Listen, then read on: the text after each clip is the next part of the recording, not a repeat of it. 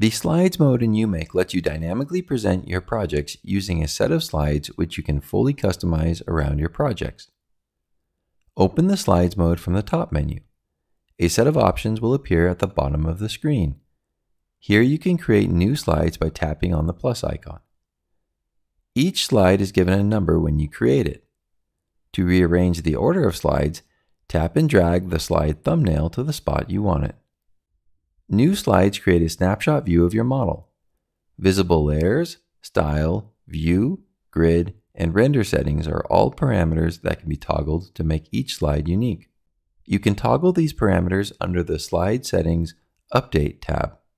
When you select a slide by tapping on it and make changes to the view, layers, style, rendering, or grid, you will see a small Update button pop up on the lower part of the slide thumbnail.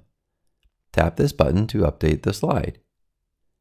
Each selected slide can be skipped, duplicated, or deleted by tapping on the three dots just under the slide number. Tap the play button to start a slideshow. Under the Slide Settings Present tab, you can modify settings for transition length and slide delay to customize the slideshow. Your slides are automatically saved. Tap on the slides icon again to exit the feature.